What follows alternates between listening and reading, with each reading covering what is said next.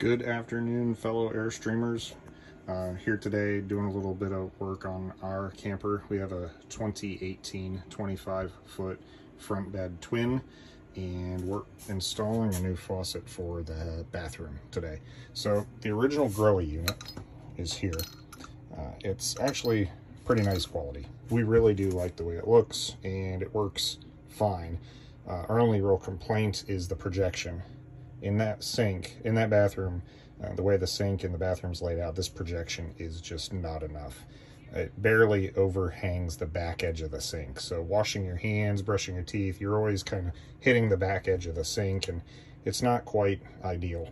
So what we've done, we found an IKEA faucet that we feel looks pretty good. We've had good luck with IKEA faucets in the past. One of the reasons we looked to IKEA in this case is because the original one has this single hole design, and we know the IKEA ones tend to have that style. Also, the lines here, which we'll get to in a second. Installation was pretty easy. I'll run into here are a few tools, so I'll go through those, but I'll run into the bathroom and show you what it looks like. So number one, when I did this, I just took the door off. If you own this generation of Airstream, you are going to be very well aware of how to take and reassemble these hinges. Typically, they fall off if you just look at them wrong. So it's not difficult to do. Here's the new faucet. This is a little gadget my wife found that is nice for just kind of absorbing a little bit of the water splash. We're hoping that it's not actually necessary for this specific with this new faucet. Also, I shut the drain so that you don't get any small parts down there. So we'll go underneath. As with any faucet, there's just the two water lines. Pretty straightforward. If you've done any plumbing in the past, you're going to be very comfortable with this. One of the big things that led us to the IKEA faucet was the single hole design, and we got lucky on the fittings. So these are very standard fittings, but typically in the past we found that the IKEA ones don't fit standard plumbing fittings for houses. It seems that IKEA has changed that in the last couple of years, and now they are compatible. But these fittings have O-rings in them. It's a 5/8 wrench that you use to take them off, both on the hot and the cold. It's a piece of cake to get them loose. They're not even that tight. Because of the O-ring design, you don't have to go that tight when you're tightening them either. When I was on here though, I had my big towel. I just kind of wiped things up, take a moment to clean things, and I wrap it all around this area, tuck it down in here behind, so when you take those lines off, you don't get water dripping down in the backside. As far as the connection up under here, it's pretty straightforward. The old Grohe, the original Grohe, the factory Airstream design, just has a single bolt coming down. I'll show you that here in a second. It's actually a pretty nifty nut, but this one has two nuts and this little flange and a gasket, which is pretty standard. It's not difficult to install. Just make sure you put this on the right direction, which I actually did. I put it on backwards the first time.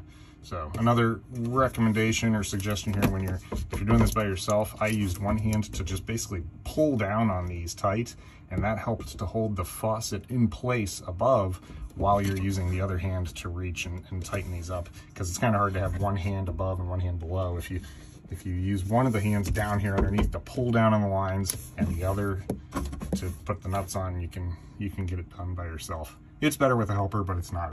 You don't have to have a helper.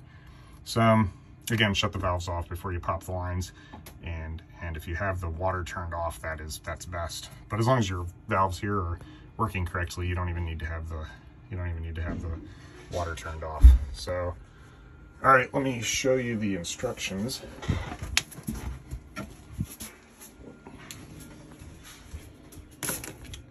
This is that flange I was talking about. Just make sure you put it on per the instructions. The cutout needs to be towards the front of the faucet.